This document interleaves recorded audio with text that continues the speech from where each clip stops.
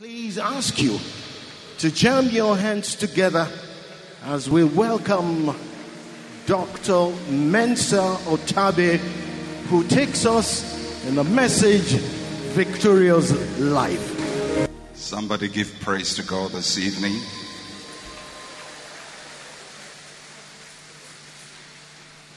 We honor the leadership of this house. We honor the gifts of God present in this place. And we speak God's grace and God's favor over our lives. Yesterday we talked about the glory of God restored. And today we are looking at where the Christian gets his victory from. How do we become victorious as Christians? There is a verse that has become almost a creed in the Christian church. And that verse is 2 Corinthians chapter 13, verse 14.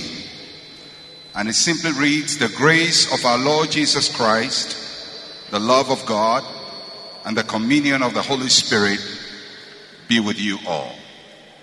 It is a statement we are used to, we make in our services, especially when we are closing our services. Actually, we should be reciting it when we are about to begin, not when we are closing. And in this passage, you see the Trinity present. Jesus Christ, the Holy Spirit, and God the Father. To God the Father is assigned love. To the Holy Spirit is assigned communion or fellowship. And to Jesus Christ is assigned grace. We experience God's grace through Christ. We fellowship with God through the Holy Spirit. And we experience God's love through the Father giving to us. But I will be focusing on grace because it's the source of our power as Christians. So what is grace? Grace is God's character by which He shows Himself compassionate to us. Grace is God's goodwill towards us. It is God being kind to us. It originates from God and it depends on God. It allows God's love to reach out to us. And even the most evil person can be touched by God because of grace. Grace is something you receive that you don't merit. It is God's willingness to share in our lives. Grace is God's help extended to us. It is what makes God stand with us when we are weak. When we are down, it is grace that lifts us up. And when you look through your Bible, generally, you would know that your Bible is divided into two portions, the Old Testament and the New Testament. The Old Testament deals with several things, but the primary function of the Old Testament is that God gave the children of Israel a law from the book of Exodus onwards. The New Testament starts with grace. So John tells us that the law was given by Moses, but grace comes through Jesus Christ. Romans chapter 4 verse 14 to 16 says, "For if those who are of the law are heirs, faith is made void, and the promise made of no effect. Because the law brings about wrath. For where there is no law, there is no transgression. Therefore it is of faith, that it might be according to grace." Therefore it is of faith, that it might be according to grace. Now if you note the argument in the passage, verse 14 says, if being an heir of God or being a child of God is based on the law, then faith is void. Faith is empty. and the promise of God has no effect. In verse 15 we are told why the law does not produce salvation or heirs. Because first, it brings about wrath, no relationship, and second, consciousness of sin. So the law was good, but the law did not make people heirs of God. Verse 16 therefore tells us that if the law does not make us heirs of God, then what makes us heirs of God? And it answers by saying faith. Therefore it is of faith that it might be according to grace.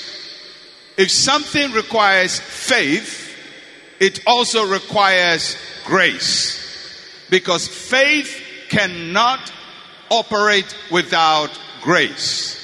Where there is faith, there must be grace. Where there is grace, there must be faith. Ephesians chapter 2 verse 8 says, for by grace you have been saved. For grace you have been saved through faith.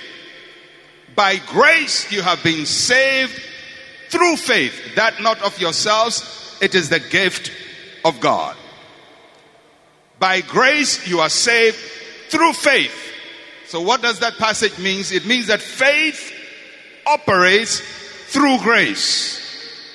Grace qualifies us, but faith enables us. There are people who are here who expect to be healed. The reason God will heal you is because of grace. But the reason you will receive the healing is because of faith. Because grace will give to you, but faith must take it. Let me illustrate it. Let me give you an example. Imagine that you are very, very broke. And I know you are not broke. All of you are rich in Christ. But just imagine it. That you are broke. You have no money. You are down. And you are standing somewhere. And somebody comes across opposite you. And the person holds in his hand a basket of gold. Or if you want it in cash, a basket of money. And he says, come and get it. So you need the money. He has the money. And he's standing at a point and says, come and get it. When he says, come and get it, you try to go and get the money. But in between you and him, you discover there is a very big gutter, a big gap, something between you and the money. So here you are poor, there is a solution standing there, but there is a gap between you and the solution. The gutter is so wide, you can't cross it. So you are frustrated. You are poor, you see the solution, but there is a big gutter. Then, whilst you are frustrated and thinking about, how do I get this thing that I'm hoping for?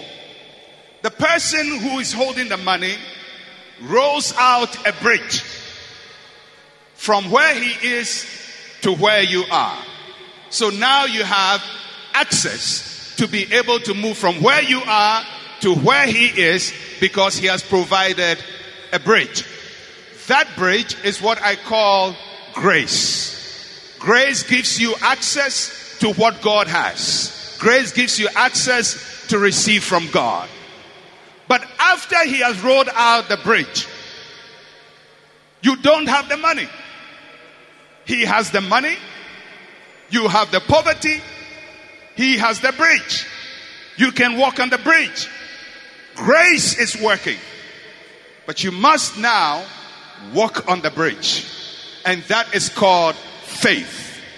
Now, for you to walk on the bridge, you have to believe that the bridge that has been provided for you can support your weight. And that when you walk on it, you will not fall into the gutter. That is faith. Grace provides, faith receives. Grace provides and faith receives. Everything that God has for us, he gives it to us by grace. But everything God provides by grace, we must receive by faith. So, how do we then get the grace? Do we ask God to do it? Even when you don't ask God for it, he will provide you grace. But faith comes by hearing, and hearing the word of God. So everything that God makes available to us by grace, we have to receive by faith. The challenge of the Christian is not that God has not made grace available. The challenge of the Christian is that God has built the bridge of grace, but we haven't developed the faith to walk on the bridge of grace. Anything that is of grace depends on God. So in Galatians chapter 3 verse 1 to 9, the Apostle Paul asked the church several questions. He says, this only I want to learn from you. Did you receive the Spirit by the works of the law or by the hearing of faith? Are you so foolish, having begun in the Spirit? Are you now being made perfect by the flesh? Have you suffered so many things in vain, if it was then in vain? Therefore, he who supplies the Spirit to you and works miracles among you, does he do it by the works of the law or by faith? So the Bible says that grace and faith enables us to receive the Spirit, enables us to live righteously, enables us to minister the power of the Spirit, and enables us to work the miracles of God. But God's grace is not capricious. God's grace can be frustrated. God's grace can be limited. Of late, there has been a resurgence of the preaching of grace. And everything that comes fresh is profound, it's new, it's exciting, and sometimes can be abused. So, for example, people tend to think that when a person is walking in grace, grace somehow lowers God's standards. But we have to let the scripture speak for itself. Jesus says in Matthew chapter 5 verse 17, do not think that I came to destroy the law or the prophets. I did not come to destroy but to fulfill. For assuredly I say to you, till heaven and earth pass away, not one jot or one tittle will by no means pass from the law till all is fulfilled. So Jesus makes it quite clear that his mission of bringing grace is to fulfill the law, not to destroy it. Then from verse 27, Jesus says something very profound. He says, you have heard that it was said to those of old, you shall not commit adultery. But I say to you, that whoever looks at a woman to lust for her has already committed adultery with her in his heart. Jesus is comparing the law and grace. And watch how he compares it. He says, the law says, thou shalt not commit adultery. That's what Moses said. But this is what I say. Grace, this is grace speaking. Whoever looks at a woman to lust after her in his heart has already committed adultery. So let me ask you, between the law and grace, which one has a higher standard? Grace.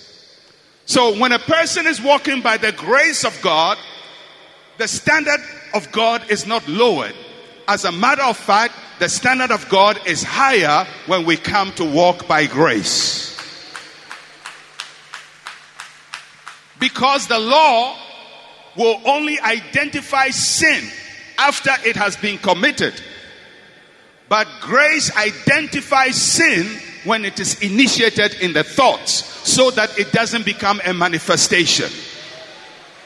So the grace of God says, I don't want you to fulfill the lust of the flesh. So when you start thinking it, I will arrest it. So when we walk by grace, we walk by a higher standard. It is this grace of God which the Bible says we must not abuse, and we must not hinder, and we must not frustrate. Because everything we receive, every act of God is an act of His grace. A miracle is a product of grace. A man of God will pray, a man of God will fast, but the miracle is God's grace. No amount of prayer, no amount of fasting, no amount of praise and worship can produce a miracle. Unless God rolls out the bridge, we cannot walk on it to receive our miracle. It is the grace of God that invites us to partake of the blessing of God, and it is our faith that walks on the grace of God to receive from God. Tonight, God is going to roll out a bridge towards you. He's going to roll out a bridge of prosperity. He's going to roll out a bridge of healing. He's going to roll out a bridge of deliverance. But you have to stand and walk on that bridge, because grace must always be activated by faith. There are a few things that hinder the grace of God.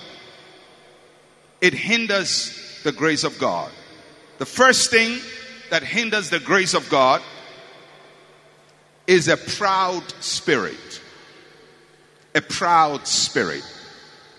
1 Peter chapter 5, verse 5 to 7.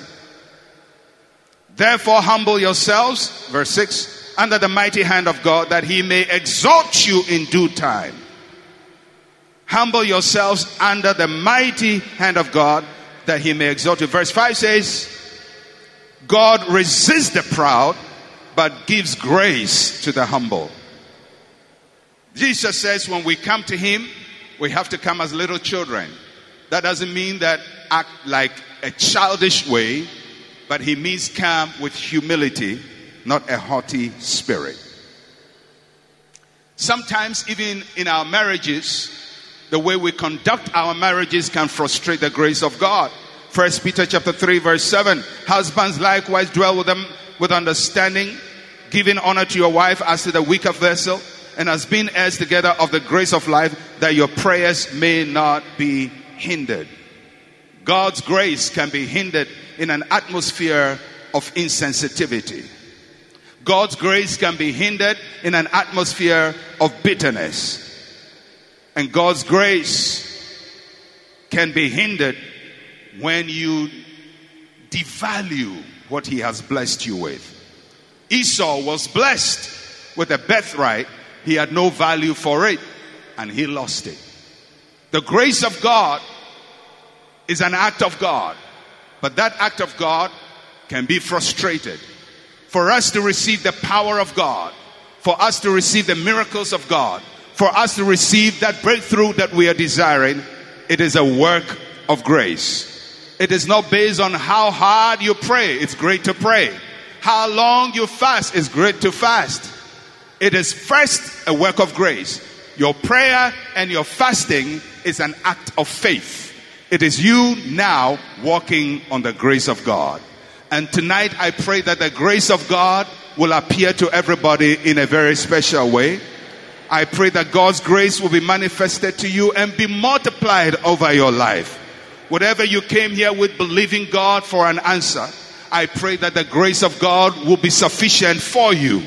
That His grace will be enough for you, because His grace is always enough. There is nothing bigger and better and greater than the grace of God. His grace is sufficient, and His grace will make a way for you.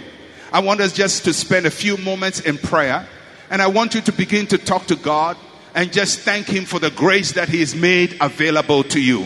Whatever you desire from Him, thank Him that His grace is made available to you. Just begin to talk to the Lord. Talk to the Lord. Rise up and talk to the Lord and thank Him for the grace. Some of you are believing God for healing. There is a grace of healing. You are believing God for a miracle. There is a grace of miracle. You are believing God for financial prosperity. There is grace for financial prosperity. You are believing God for healing of your marriage. There is grace for that. Whatever you believe God for, there is grace for it. The grace of God is sufficient. Oh yes, we thank you, Lord, for your grace that is made available for every need in this arena. And for everyone listening by way of television or radio, thank you for grace that is made available. We do not frustrate your grace. We do not abandon your grace. Father, we choose to stand in your grace and to do warfare in your grace. And Father, we pray that as you roll the bridge of grace to us, that faith will be activated in everyone tonight, that a miracle will embrace your children. Let everybody leave here tonight with an answer to prayer. And everybody living here with a shout of victory that God has been good to me. His grace has been sufficient. And by faith I have received it. In Jesus' name, amen and amen. God bless you and have a blessed moment in Christ.